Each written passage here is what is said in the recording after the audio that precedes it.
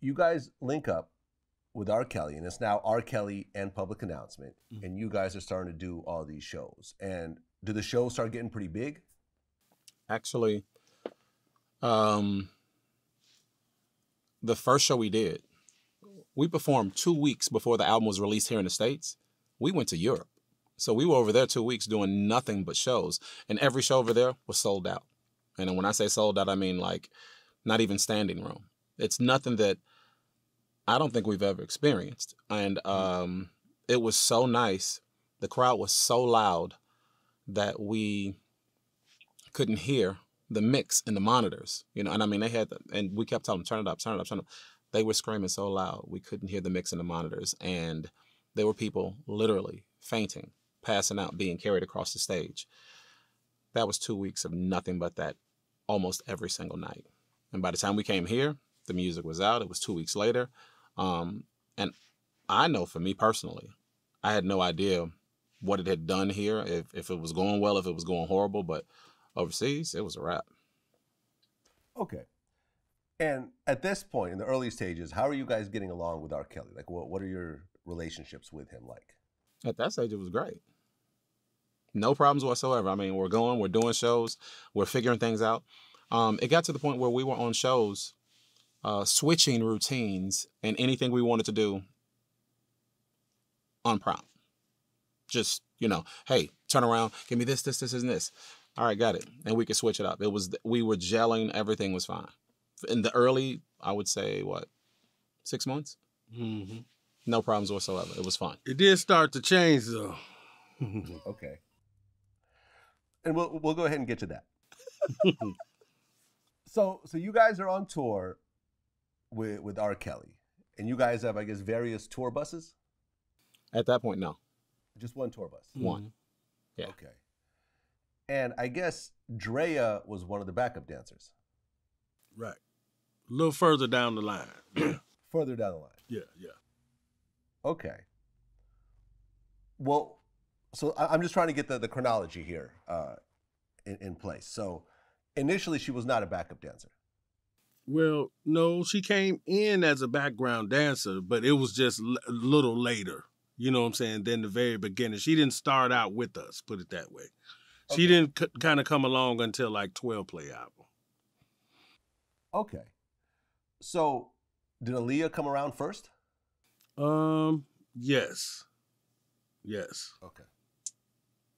Okay. So you guys are on tour with R. Kelly and everything's blowing up. Mm-hmm. You guys are doing huge shows, things are crazy and so forth. Now, you know, before Aaliyah came around, you know, obviously you got a bunch of young men who are tasting fame for the first time. And you got a bunch of women who are going crazy over R&B. Right. It's primarily a female art form in terms of like the audience. Right. What are some of the crazier things that are happening female-wise up to that point? I'll let you take that. Well, for me, I can't speak on them. It got so bad. I was in a drought. It was one of those things where everybody was around, but they were like, we were so busy.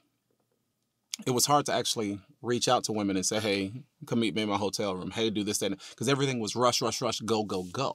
So if you really wanted that, you actually had to go, hey, make sure you give her my number. And you had to pass your number to somebody else on the team to get it to her. Because other than that, it was like you were royalty. Everything was rushed. And I mean, literally, it was people putting their hands on you, moving you from one place to another everywhere you went. So for me, I was sitting there dry going, what am I going to do? Now, the star over here, I can tell you about his business because it's right here in front of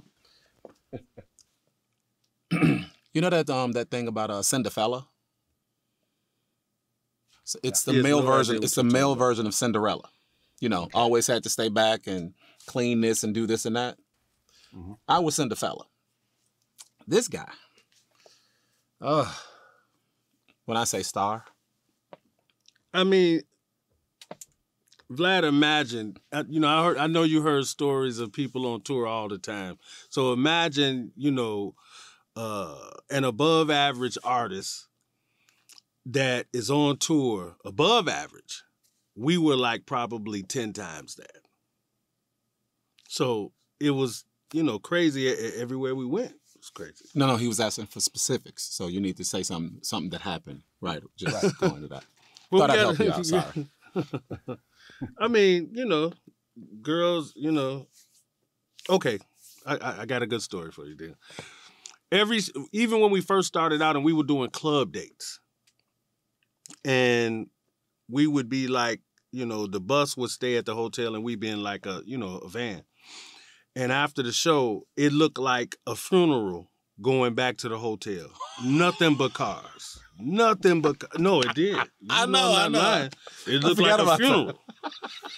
And that's long where, procession. It would go crazy. I mean, at that point. Yeah. Somehow, some way, somebody gave out the number or the information of where we were staying, and it was on. So yeah, I do remember that. That was funny. There's a video, and let me know because I can't quite figure out the time frame of it. But it's R. Kelly performing in a theater type venue, and I'm not sure if it's you guys or someone else holding up a sign that says 18 and over. Oh, yeah. No, it's him. It was him. It was him holding the sign up. Yeah. Oh, yeah, you know who it was. It was him. As a matter of fact, before you actually ask your question, I remember us specifically getting those uniforms because, yeah, it's funny. We got those uniforms minutes before we actually hit the stage. They didn't have wardrobe for us. Guess who had those same uniforms on before us? High five. Okay. Not kidding. We put them on and went out there and performed. Done. Wasn't High Five a kids group? Yes. Okay. Yeah. So you guys put on High Five's uniforms, and R. Kelly's performing, and you're holding up a sign that says 18 and over. That would be Dre. That would be Dre. Yes, and this guy. Dre. And see, let me explain that, Vlad, because make it good. He was putting it in our brains as if, he was older, of course, and the girls had to be 18 and over. So at that time, it felt right to me. You know what I'm saying? I'm like, 18 and over, that's legal. Everything is good. You see what I'm saying? So, yeah, that was me holding the sign. As crazy as that sounds. But it's true.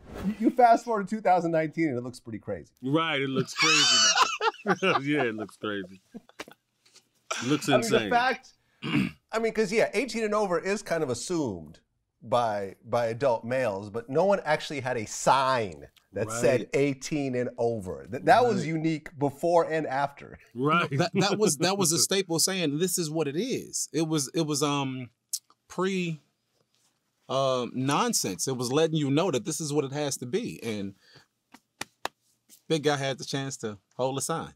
As a matter of fact, I think we need to get another sign so you can hold that one in the show we do now. When you saw that interview years later with Teray, when he asked R. Kelly, "Are you still going to see teenagers?" And he said, "Define teenagers." Right. And here you are holding up the 18 and over. You're holding up the teenage sign, essentially. And what's crazy is I think I held that sign on Jay Leno's show too back there, the same sign. Okay. This is good. So at that point, were underage girls trying to get backstage and were trying to get in the mix and so forth? I would say, of course, there were young girls out there, but at the end of the day, it was like at the shows, nothing strange was happening. You know what I'm saying? I never really seen no underage girls get backstage. There were always girls, let's be clear. But underage girls, like what the talk is now, I never seen that. Okay. And were there any signs that R. Kelly was into that at all? No, there were signs that he liked them young. You know what I'm saying? They looked a tad young a lot. You know what I'm saying? But nothing to the point that made me raise an eyebrow like, what is he doing? You know what I'm saying? Nothing to that degree. And one of the things that kind of came out later was that R. Kelly couldn't read. True. That's true. You guys knew that? Yeah. Because, you know, he had to we be... was having problems. He had to be taught how to write She's Got That Vibe. You know, he couldn't spell it. You know what I'm saying? So that was all real. We had limitations on what we could and couldn't write when we were all sitting signing. So that was kind of his thing to write. We couldn't write She's Got That Vibe because he learned how to write that, and that was his thing to write. He didn't really ask you that. You could have held off, but okay. Sorry, go ahead. Was that a little weird, just dealing with a grown man who couldn't read and write? Extremely. It was extremely weird. Here's the thing. When you have the camaraderie that we had, which was a majority of the time just playful, and then, you know, there's people that are working for him, you know, management, assistant managers, road managers, you know, and then when you get that, it went from the four of us sitting in a room talking, working out things, to management saying, when he's left the room, or it's just the three of us, or they'll come to our room or whatever it is, I need you to not do this, not do this, and not do this. And it's like, dude didn't say that. Well, it doesn't matter what he said. I'm telling you this is what needs to happen. So that was the part that actually was weird. You know, in the beginning, it was, we were talking about whatever it was and we talk it out, and, you know, it wouldn't be a knockdown argument, but it came to the point where management was telling us, they were dictating, do this, don't do that. Do this, don't do that. So that part, that was aggravating because they started, it went from being nice to now like a dictatorship, you know. This, don't do it, and walk away. So